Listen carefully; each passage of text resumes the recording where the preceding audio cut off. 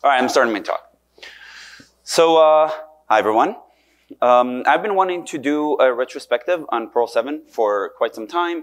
Last year I was supposed to come to the conference and do this talk, but the United States government had different plans.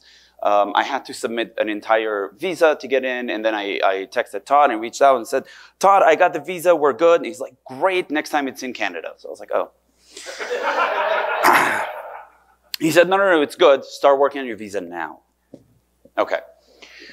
So I'll start by introducing myself. The only things that really matter is that previously I was the Pumpkin for a few years, a few releases. These releases I was in charge of. It was about roughly 6 years of involvement on the releases themselves and as Pumpkin, probably a bit more, maybe a bit less. I was in the Perl steering committee once it was formed, and I was behind Perl 7.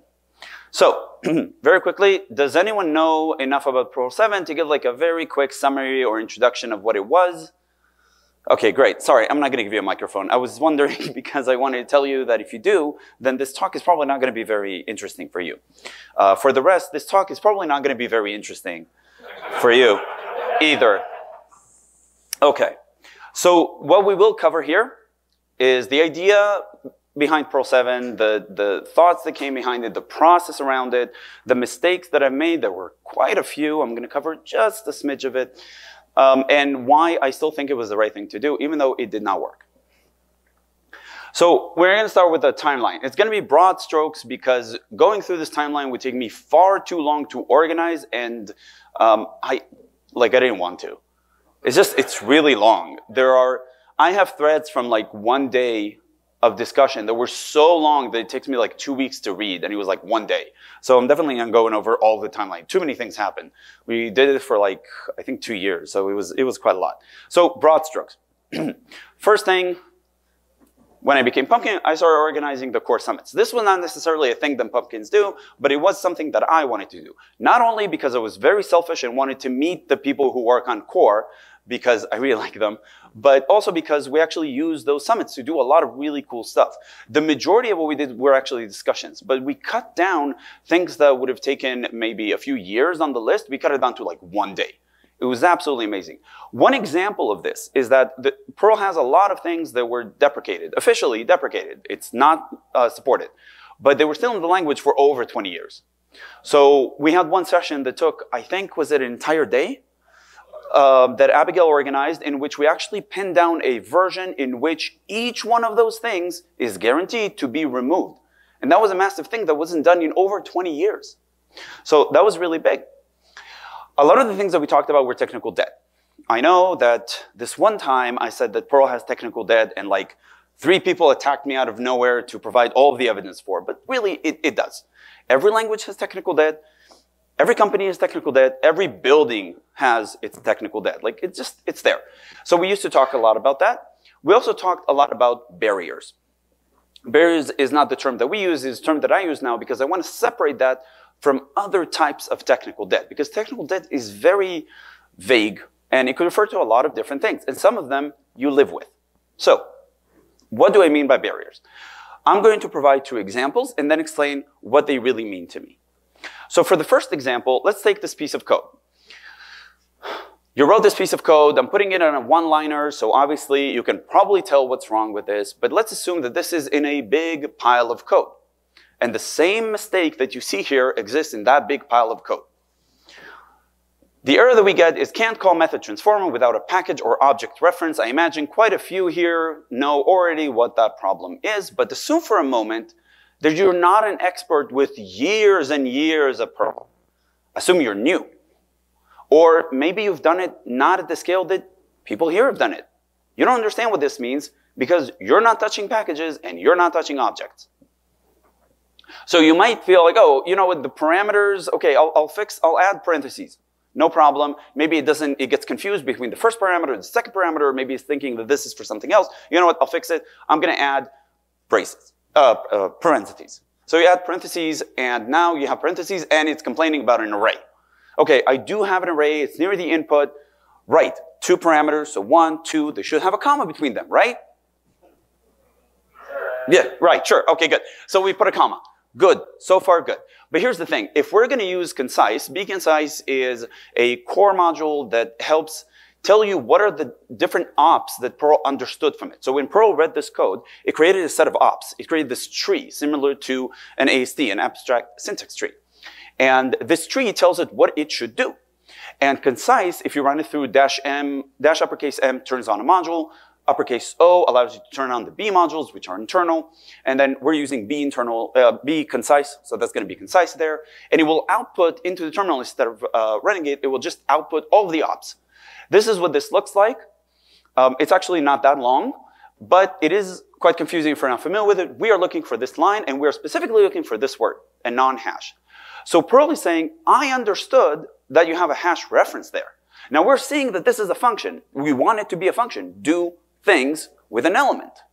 We're feeding it multiple elements. Nope. It thinks that it's a hash, an anonymous one. So obviously, we can use deparse now. And deparse does something different. Deparse tells you in Perl what Perl understood. Essentially, it outputs kind of like these ops and then generates code from that. Sort of. Simplified. Perl says, this is what I understood. And this is why you got those ops. What it sees here is that you have a do, which turns the do thing call into a single statement. And then whatever that will return, it will use as an invocant for a method call to transformer. And then transformer will receive input. That's very confusing. That's very confusing because we did none of that in our code. That was not our intention at all in the code that we had. What actually happened is that, as you probably guessed by now, we just forgot to load the module. Because we didn't load the module, we didn't load the prototypes of the module, of the function definitions from this module that told us that there's going to be a callback, and then there's going to be an array, and that allows us to remove the word sub, and yada, yada, yada, yada. But the fact that we forgot to do this was not the mistake that it gave us. The mistake that it told us about was what it tried to do from what it understood once we forgot to do this, right? There are several steps that happened. So a person looks at this and says, I had this situation, I don't know what's going on. The interpreter said, you did A, I understood B because of mistake C, then I tried to do B and got an error D. It's fairly remote from you. It's in a distance. And if we load it and now we try with deparse, it will tell us, yeah, I get it, you have a subroutine there. No problem, understood. So we could do it by either writing it with the sub and everything, or, we load the transformer. Now, the interesting thing about the first example is that because in this case, Perl knows what you meant, if you don't have transformer defined, it will say, hey, I can't read this thing because you don't have it. Which is quite clear, I understand it. You don't have the function transformer. And then I could go, oh, right, I need to load transformer. So, let's take another example. It's a shorter one. This is a call to a hash, and you can give hashes more than one key. It's something that I absolutely love about Perl. You can say, I want to get more than one thing about hashes. And Raku has it for sure, if anyone's wondering. Because whatever you're seeing, Raku will have it and better. But, I mean, yeah. But the idea is that you don't have to take out one key at a time. You can take out multiple keys and say, I'm going to assign, just give me a chunk of them. I'm going to assign them. I'm going to do whatever I want with them. It's a really awesome feature, except, can anyone spot the error? I know it's a bit further away from you. Dave, you don't count. Sorry. No, I love you, but you don't count for this. Yeah. It is the wrong sigil. Correct. So what we're doing is that we're accessing it with $. And the $ in Perl says, I want to have one item instead of an at. So this was a bug. We made a mistake. What Perl is going to do if we use deparse on it is it's going to do this other thing. It's going to take one of its special variables, the $semicolon, and it's going to use that in order to join all of those keys together. Then it's going to go there using that key, and then it's going to return whatever is in there. It's going to go there as a single item, and it will turn whatever is in there into an array. So we have some side effect that is really bizarre. Now, it is a really useful... As Abigail pointed out, it is a very useful feature. The point is, though, that because we had one sigil of a mistake, we triggered a different piece of code. We triggered different syntax. And this is also kind of a weird thing to do. Obviously, I want to get multiple items because I have @foo. It's an array.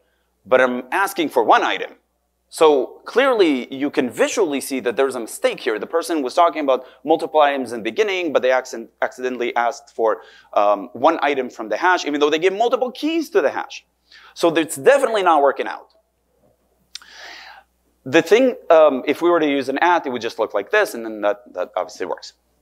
So the thing with these things, and the reason I call them barriers, is because these are things that we don't intend to happen. They are causing a chain reaction of other things that are happening that in many cases we do not know about.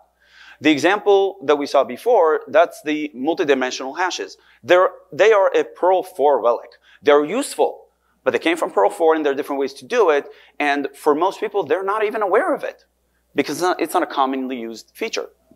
So barriers are essentially this technical debt that we carry with us. Just like we have to turn on strict, like we have to turn on warnings, like we have to disable multidimensional arrays, like we have to disable indirect object notation. All of these are different things. They're technical debt that we carry with us. They have, in my opinion, 3 important properties. The first one is that it is knowledge many people do not have. Okay? How many people can say that they genuinely did not fully understand the first 2, the examples before they saw it? All right, if I have Carl's hand up, I think we're good. For those who don't know, Carl is one of the core devs and one of the regex geniuses, and Unicode geniuses, sorry. So a lot of people don't have it. You're at this conference, you've been doing this for many years, not everyone is you. The next thing is that it is also very hard to acquire. This takes time. When I started with Perl, people told me, you should work with the community. And if I could draw how well I learned Perl, it might have looked like this. But once I played with the community and I met people, it shot up. A lot of people don't get to do that. They work at a company or they work by themselves and they're not aware of all of you. They don't talk to you every day. They don't read your code every day. They're not on CPAN.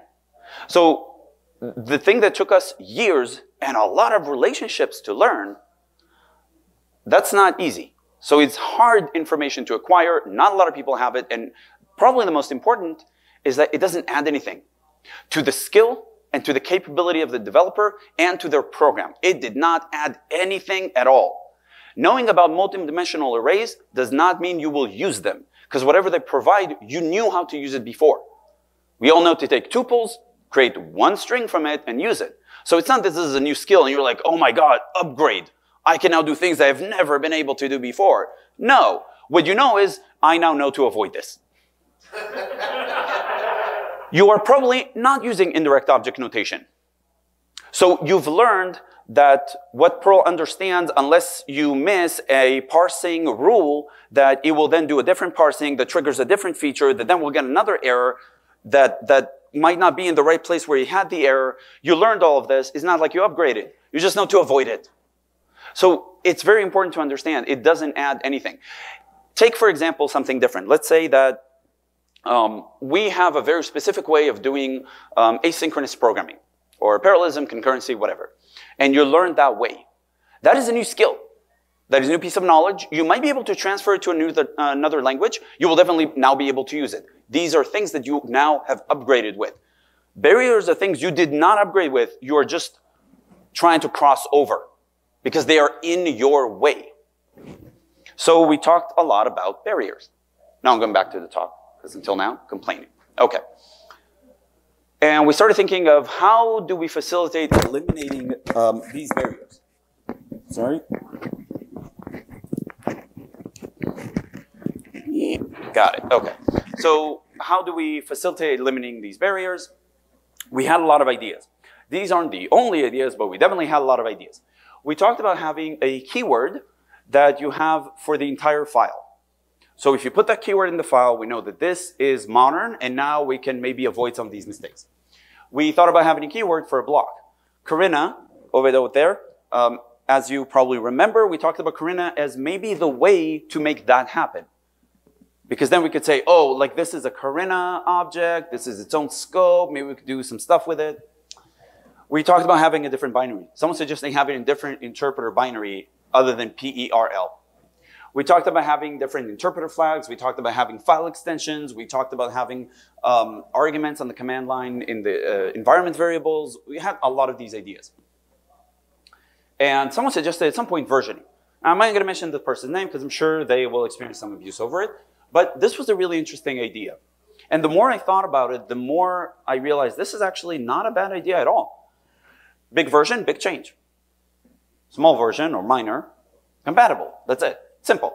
People understand it. People look for it. When we started working on Perl 7, a lot of people reached out and said, oh, you're producing a new version. And they were like, we've been producing new versions for years. But they didn't think about it. They were like, you're in 5. You're not producing new versions. We're like, no, we have, 24, 26, 28. And they're like, no, these are all minors. We didn't even know they existed because they look at 5. And we even said 5 all the time because we had 6. And 6 didn't work, but now 6 is not a number we're going to use, so we're still with 5. And because of that, I do believe, and not everyone's going to agree with me, and that's totally fine. I've learned to accept it. But I do believe that that is also one of the reasons that we have this expectation of ourselves to not break it. It is 5. It needs to be compatible with 5. And when 5.8 or 5.10 came out, that was our level. That is the syntax. Between 2 and 3, there were changes. Between 3 and 4, there were changes. Between 4 and 5, there were changes. But in 5, we kind of hit this plateau. We make small changes. They're relatively small when you think of the things that were added between those versions. And I think that's one of the reasons. So, okay, this is now an interesting idea. Now, we're going to take 6, so this would just seem like we're trolling Raku, which is not fair, not the intent. So I guess the next one would be 7. That's how we got there. Okay. So what we did next was that, okay, you know what, let's start gathering the barriers that we want to lower. We made a long list, and the list was basically composed of the core developers complaining about things that they do, people who are experts in the language, they do in order to have a good standard minimum to work with. The idea was, at the beginning, 0 feature changes. We're just going to lower barriers. That's it. That's all we want to do. What do we need in order to get there? This is where mistake number 1 happened. One of the core developers quit. They had objections. They were worried. We talked about it, but I genuinely do not think that this person received all the time that they deserve to air their disagreements, their arguments, and to review them thoroughly. Now, given more time, we might have reached the same decision. Person might have decided, you know what, I'm still good. This is not me, which is fair. But we would have reached it at a much better place.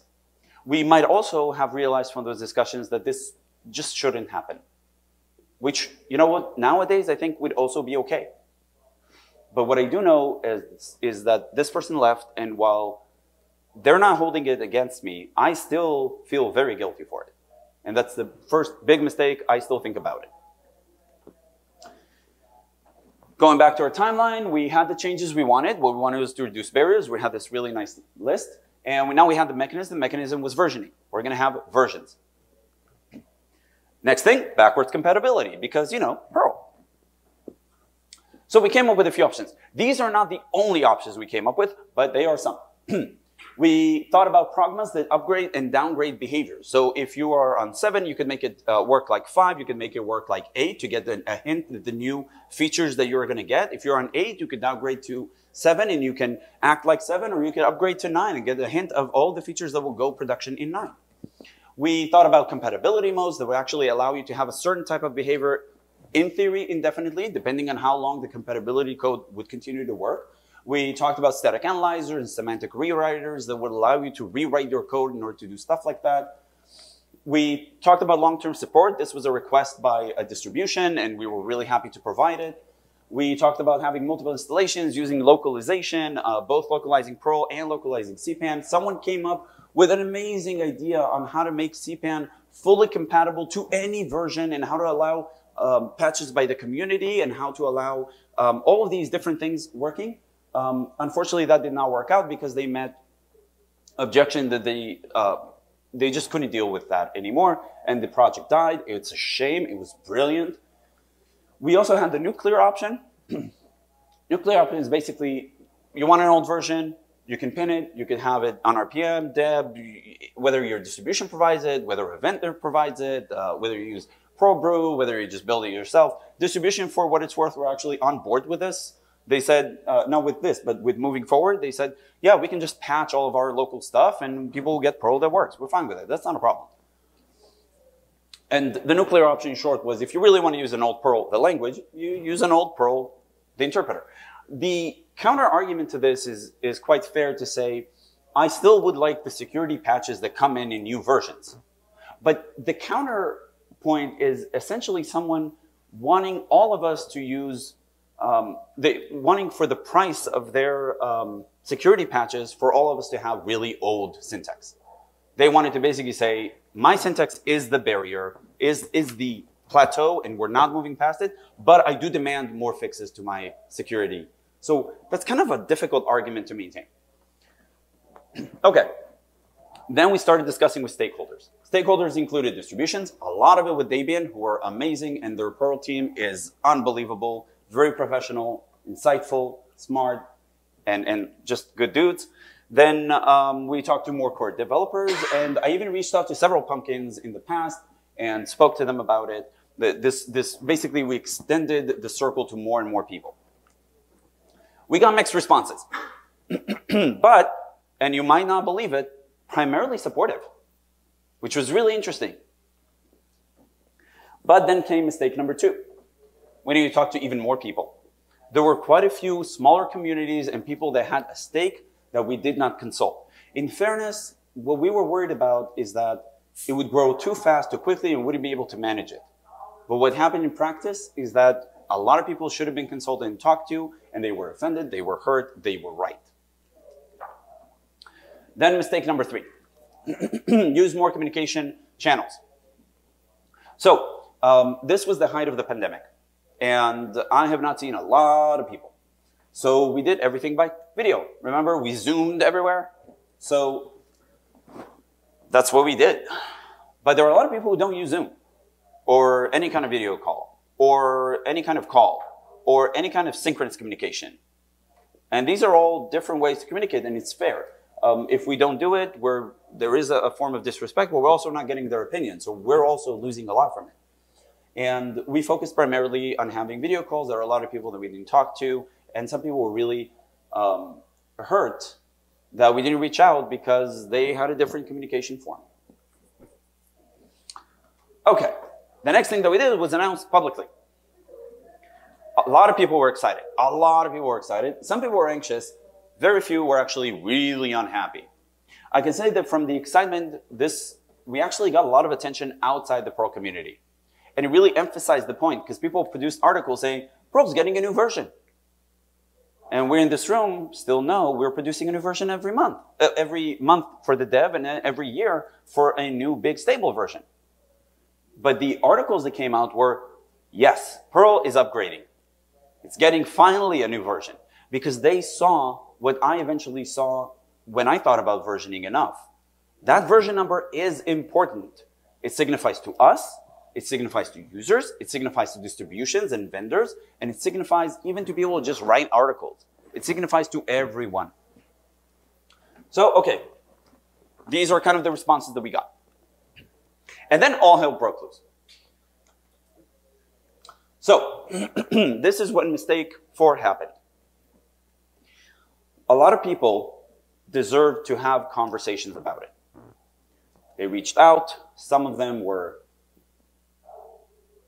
how do I put it lightly, terrible. But people did need attention and time to talk and go over things that they genuinely had issue with. Whether it's implementation, whether it's information that was not clear, whether it's something we didn't mention, whether it's a general disagreement with this. And the mistake is that I did not give enough time to enough people. And to be completely honest, and I don't like having to say it, I did not treat everyone with the respect they deserved, which is not okay. I will say, however, that everyone there is because I want to make an addendum to it. I think it is important that you give people attention, but I also think it's fair to define the people you're willing to continue interact with. Everyone who wanted attention believed they deserved it. But I don't think they all genuinely deserved it. Because some people, what they wanted to air was just toxicity. And it's not actually conducive to moving forward in any way. So to say, you're an idiot, I mean, that's not going to go into the Perl 7 proposal. Even if you're right. So I think that should have actually been something that I should have done. I should have basically said, well, here are the things that I'm really happy to talk about. But this kind of behavior, I'm sorry, I will not entertain. And then focus on people who have arguments, ideas, thoughts. They all deserved attention. And they deserved way more respect than I believe I gave them. All right, mistake 5. Deal with the utter abuse that I received better. I'm not sure how. What happened was that, I said this in a previous talk, when you have any kind of public role, people assume that they deserve your time. They deserve your attention. They deserve your well-being. They do not care if you have a problem with one thing or another. They want it. And they also believe that they're able to talk to you however they want. And some of these things were really vicious. I was kind of going on burnout at that point. Which leads me to the next mistake. Don't burn out. If anyone here... If anyone here is considering burning out, how it works. At the risk of sounding too confident about knowing the answer, my suggestion is just don't. Like, not good, just don't do it. You're thinking about it, don't do it. Not sure how. Okay. Going back to the timeline, we announced publicly. The next thing that happened is the pumpkin role was replaced with a Perl steering committee. So the Perl steering committee, I joined it. It was an election. Essentially, it was a very long process. We had to discuss the discussions, and we had to discuss how we will vote on to have it, and then we had to vote, and then we joined. It was very, very long. To say the least, we had one email, an entire mailing list just on talking about how to talk and how to vote. Like that was its own mailing list. So, okay, I joined PSC. I tried to keep Perl 7 going. But here's the thing. The Perl steering committee, in my opinion, was not interested in Perl 7. I respect the people that I worked with on it dearly, but I don't think they were interested in it. But the worst thing, in my opinion, is that I don't think the Perl steering committee wanted to deal with people who weren't interested in Perl 7. Because while they were few, and I won't go whether they had solid arguments, because they did, the way some of them behaved was very difficult. The Perl steering committee has a previous pumpkin who quit. So it is that difficult. The other person quit the steering committee as well. So these people have had public roles. They experienced the way that some people behave. And in my opinion, they decided they do not want to deal with it. And slowly what happened is that, I'm going to just return to the topic at hand. It was killed by 1,000 cuts. We kept having conversations on how do we do this, but like without really doing it. Could we like enable strict, which everyone does nowadays, but can we do it, but like not enabling strict? And could we do like the warnings thing, but just like not do it and say that we did? And we had these very long discussions that were really tiring, and eventually I was told, yeah, we're voting to cut it off. So this is when I quit the Perl steering committee. Because as much as I respect the people on it, and as I told them, which they graciously understood, is that I did not join this in order to not do anything. I joined it because I want things to happen. They could happen way better than I have done them. And that will always be true. But I wanted things to happen. Okay, next mistake.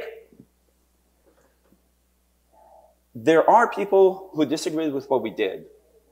And I know that the disagreement that I had with them caused me to mischaracterize the way they thought. If my position is, we need to have new developers joining Perl, and someone's position is, no, that sounds really weird.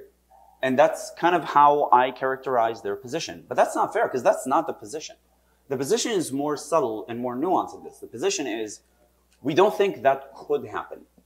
If we don't think that could happen, then the thing we know does happen, which is maintenance, we want to make sure it won't break. I don't necessarily agree with it, but that is a really fair perspective. That's a fair position to have.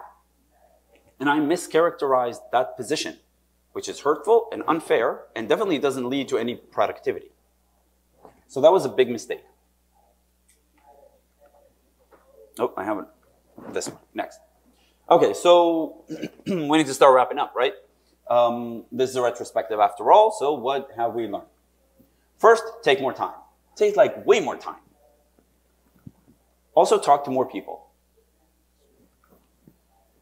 Listening does not mean agreeing. I don't know how many times I've had to say this to people. The fact that I listen to you does not mean that I agree with you. The fact that I didn't agree with you does not mean that I didn't listen to you. I remember one conference we had, it was a big discussion, round table, and there was a proposal being discussed. People voted, people talked about it, and one person after this wrote a really kind of crappy post. It wasn't like really terrible, but it stung to everyone that was there, basically saying, no one is listening, no one cares, no one hears me out, you know. And me and another person, we had to respond with, yeah, we all heard you, we just disagreed. And you need to know the difference between the two. Like, it's not, you can't just shout out to the world that we disregarded you because you didn't get your vote in. But there is an addendum to this. And this is more for me. This is a mistake that I've made. The fact that I disagree with someone does not necessarily mean that I heard them well and that I didn't mischaracterize what they meant to say. So the fact that I disagree, it sounds to me like I heard you. In some cases, I don't think that I did. Another thing is formalizing commitment. We had one person who, when we were working on this, was really in favor. Then it came out, and a few people were vocally against it, and he respected them, and then he responded with, yeah, it's not good. And then I reached out to him and I said, but we talked all about this, and you were really in favor. And he said, oh yeah, I'm definitely in. And then the next day he wrote another thing that said, yeah, no, but I'm against. And what I realized is that every day he's been talking to different people. So every day he flipped and flopped. And it happened so often that we had like threads in which one message was, oh, this is just horrible. The next one, but I'm in. But it won't work. But we can definitely do it. So it is important to formalize commitment. There were also people who they were in favor, but then when it came out, they stated their position publicly as against it. But when I reached out to them, I said, that's not exactly what I mean. What I mean is that there are certain things that I'm really, really worried about, and I haven't seen those resolved by us. And when we do resolve them, I am definitely in. But unless we resolve it, I'm not going to sign off on it. I'm not in favor. All right. Use multiple communication forms, but not using the one that you like does not count as nothing at all. And that's something that I also received. I had people yell at me because I didn't use the one very specific communication channel that they use, which I will not mention IRC. And that's not fair. That's not, I had conversations with people until 3 and 4 a.m. It was a lot. But it didn't count because it wasn't whatever their communication format that they preferred, which I will not mention IRC was. Additionally, take more time for disputes. Disagreeing is actually healthy. Disputes is actually healthy with people who are willing to do it respectfully. And I should have taken way more time. Way more time. If it took 2 or 3 or 4 more years to get to a good point, that would have been way better, even if that point meant not doing it. Also, people feel entitled to treat you however they want. That was a very harsh lesson for me. I did not like learning this. Also, if it bothers you, it's your fault. Also, if you don't like it, you should be shamed for it. But more importantly, I learned that you will probably have to deal with it mostly alone. Last thing that I learned is you need to step away before you burn out. Again, at the risk of sounding confident, if you're thinking about it, don't burn out. But in all seriousness, if you feel like you might be, take steps back. Give yourself time to breathe. It is way more important. People will take care of the rest. You take care of you. Okay, right, but retrospectives are about the future, so let's talk about the future again. The question that we often ask ourselves and other people ask us is Perl dead? We all ask it. Whoever's given a presentation, it's very likely that you either had this on a slide or removed that slide. I've had a lot of positions on this. I moved from definitely not to definitely yes, but I have to say that now my position is much more nuanced, having stepped away from it and have stepped away in such a negative way for me. It depends. I think that for certain things, Perl is definitely not dead. For other things, it might be. So for new projects, I would probably use it, but I don't know if everyone will, or if everyone here will. For maintenance, probably not dead. It will probably continue for a fairly long time. Things don't die that easily. Will it be useful for porting away from it? So that's what some of us will have a job with? I'm certain. I know some of this exists now. How long it will be available? I'm not sure. So there are cases in which I would definitely say, yeah, Perl's probably, likely, maybe dead there. But definitely a few things that not even close. But again, sorry, we need to talk about the future. So this is kind of where I'm going to wrap up because this is really where retrospective should end. I'm not in that future. Probably. But even though I am probably not in that future, the thing that I really want to leave you with is that you are. Everyone here and people are watching this afterwards online. You're in that future. So it is something for you to decide on. PSC settles decisions. There are proposals that come in, they approve them, they make some other decisions. I think they still approve the grants. P5P, the core list, builds Perl, the interpreter. But you're the people who create Perl, the language and the community. You have to decide where you want Perl to go. And maybe what you want it to do is to be a language for new things. I know some of you are interested in that. You want to build the next big thing with it, and you want it to be equipped to do it. Some of you are thinking, look, I just don't see it happening. But I am making money maintaining this thing, and I definitely don't want that to break. And that is also a very legitimate position to have. But this does need to be resolved, because Perl is kind of on the fence on this. And it's kind of this quasi-weird state where some things are modern-ish, some things are really not, and no one really decided. So I think the people in this room and the people online, you need to think about it and you need to make a decision, because honestly, it is up to you, not me. So, where will it go? You decide. Thank you.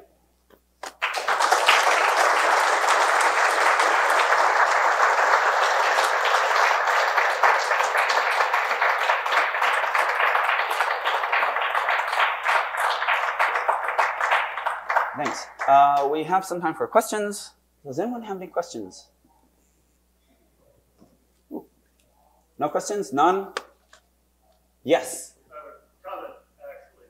I have a question. I don't have a question. I just want to say, I really understand a lot of your points about abuse. Twice during the Korea project, I almost quit because of the abuse I was taking from multiple places. And I'm not just talking about naughty comments, I'm talking about profanity, private messages, in one case a threat. This has been resolved, it is done, but it is a horrible thing, and it is the case that many people saw some of that, and many of them said nothing. It's a very difficult thing to do. It is very lovely. And I also will not be going back to IRC point of view.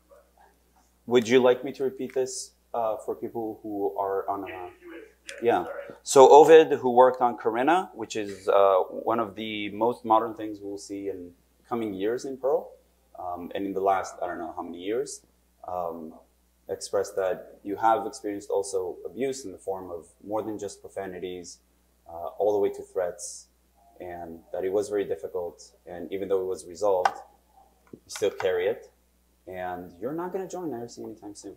But I don't know why you would mention IRC. I don't have any.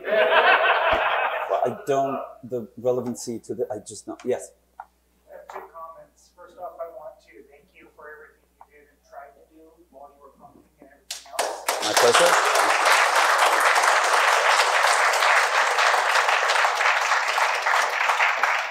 Number two, as part of the Perl community, I want to apologize on behalf of the community. I appreciate it, but you don't need to. You really don't. There are people who I know where they are, and there are people who, when I doubted where they were because we were arguing, afterwards I realized, and that was great.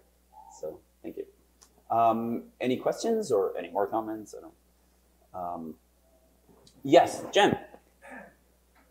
Well, since I was involved in the attempted actual Perl 7 implementation, but I wasn't really involved in a lot of the higher level thinking about that. I just, you know, I sensed at the time how you really felt the need to have breakthroughs in Perl for Perl to retain any relevance.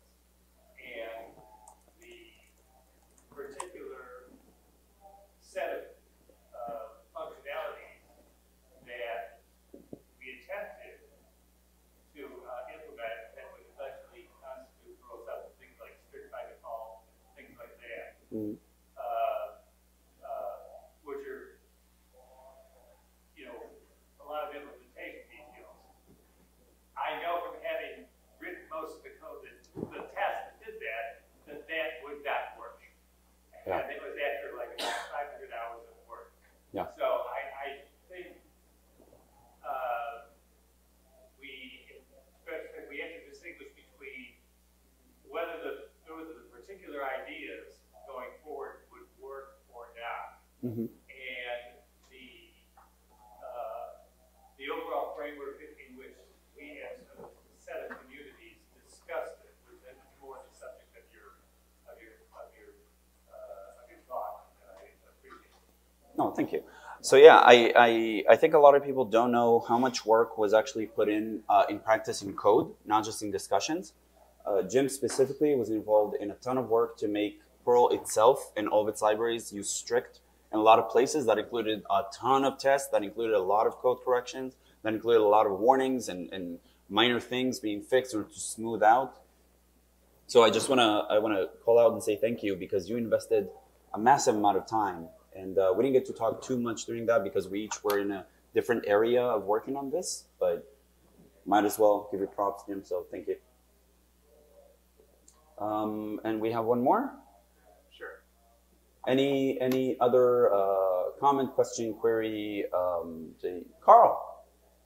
Well, now that you've trademarked Perl is dead.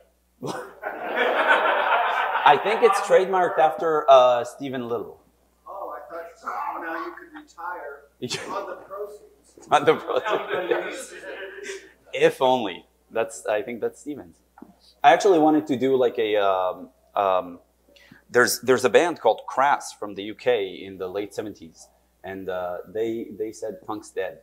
Basically, it was already overwhelmed with financial interests in something, and then another band came out with punk's not dead, and I thought maybe I could use that, but no one would get the reference other than me, and maybe Dave Cross, so and one Olaf at the back. So consider this had been a really amazing meme that you got to witness. All right, I think we're done. Thank you very much. Enjoy the rest of it. Enjoy the weekend. Godspeed.